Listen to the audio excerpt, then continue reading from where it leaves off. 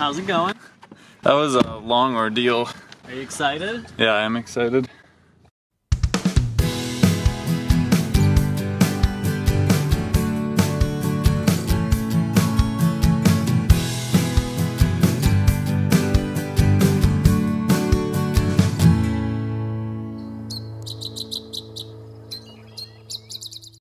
A few years ago, Derek moved to Louisiana for graduate school at Nicholls State University.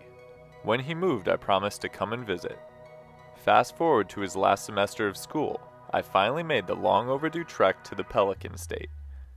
After a couple of plane rides and delays due to inclement weather, I arrived in New Orleans excited to explore the vast bayous, salt marshes, and swamps of the Gulf Coast. My goal for the week-long trip was to see as many species in Louisiana as possible and to eclipse the 100 species benchmark. Since migration had just started, many species had already moved out, but not many had moved in, making this quest something of a challenge. I met up with the welcome committee and we drove to Derek's apartment in Thibodaux, which would serve as our base camp for the week. How's it going? That was a long ordeal. Are you excited? Yeah, I am excited. I bought a t-shirt. I heard. What is on? It says Nashville, Music City. You were there. I was there. A little bit. I didn't go outside, but I was there. That counts. The next day we planned on heading toward Baton Rouge, the capital of the state. But before we left, I recorded my first bird of Louisiana. First morning in Louisiana, and we just got up a little while ago. I was a little tired from the travel, so we're getting a little bit of a late start. But I think I heard my first bird in Louisiana, because everything is new here for me, because I've never been here before. Unfortunately, it was the house sparrow, and I wish I was wrong, but I'm pretty sure I'm not. But soon we're going to go out and explore, and hopefully see some more stuff.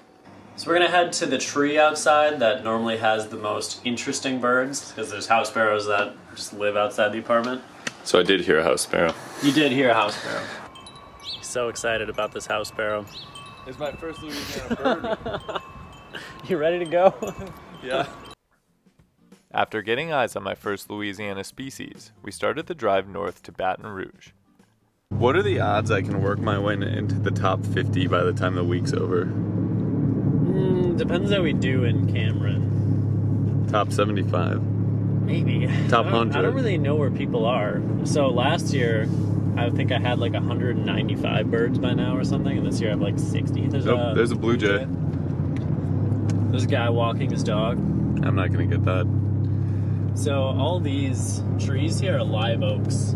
What's that mean? It's just a species of oak. It's something that's really cool is when their branches, yeah, they're called live oaks. When their branches get really heavy, they'll fall and then they'll just grow from there. So it like supports itself on the ground. That's interesting. And you should see examples of that more as we kind of see some bigger ones. It's nice having a tour guide. It sure is, isn't it? We made a quick stop at a boat launch where we found a few southern species, most notably fish crows and black vultures. Next, we made a scheduled stop for some car maintenance. With a little time on our hands while we waited, we explored the surrounding area, finding a surprising array of birds. We're near Baton Rouge at a tire repair shop waiting for the car to get fixed, and we've been looking at some of the birds and things that are around the area, and we found Carolina wren, a couple more house sparrows, a great blue heron, which was neat to see, and we're still going to see if there's any more species, but now I'm over 10 for Louisiana, so we're making progress. A little more searching yielded a downy woodpecker, Canada geese, and northern mockingbirds. Also in the vicinity were a few reptile species, including alligators and a ribbon snake. I was able to catch this ribbon snake. We saw like 3 snakes by some water, and we weren't able to get any of them because they just like left. But this guy was just kind of sunning, so I was able to grab him. He looks like he wants to bite you, Yeah, and now he wants to bite me. Very beautiful though. I love that slender body shape. Ooh. Wow, he has a really cool color. Very beautiful. Well, what do you think? First Louisiana snake in a hand? That's awesome. I'm a little nervous to grab snakes out here because there's some venomous ones, unlike Wisconsin where it's rattlesnake or non-venomous, but this guy's a pretty obvious non-venomous snake and he's really pretty. Hey buddy, you ready? After releasing the snake, we retrieved the car and made our way to a more wild location just outside of the capital city. We walked the trails through the swampy forest where we heard a barred owl and located a few interesting amphibians, including a fowler's toad and a tiny salamander. We're out here near Baton Rouge, Louisiana, just flipping some logs and got this western dwarf salamander. Aww. It's adorable. He is dwarf. Oh, he's fast. I told you, they move like skinks. He's a fast one. Yeah, they're very quick.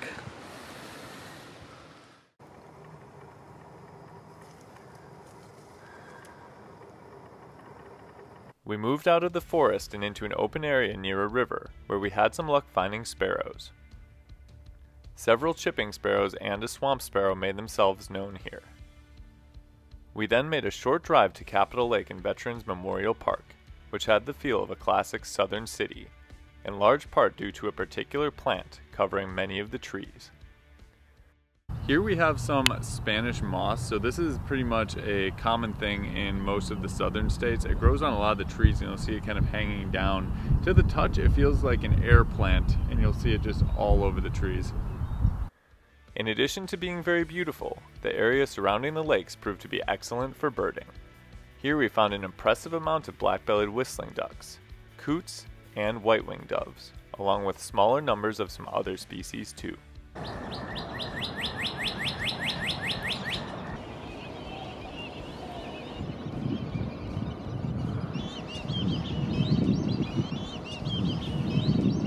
This is a cool spot.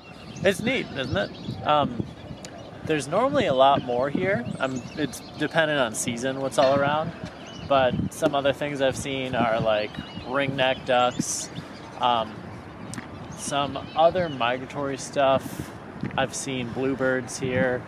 Like I said, it just depends on the season what's around. We left Capitol Lake and made our last stop of the day as the sun was starting to set. Known as the University Lakes, this location consisted of shallow water and held many cormorants, as well as a few wood ducks that were shockingly cooperative. I ended day number 1 with 45 species of birds, and a few new species of reptiles and amphibians too.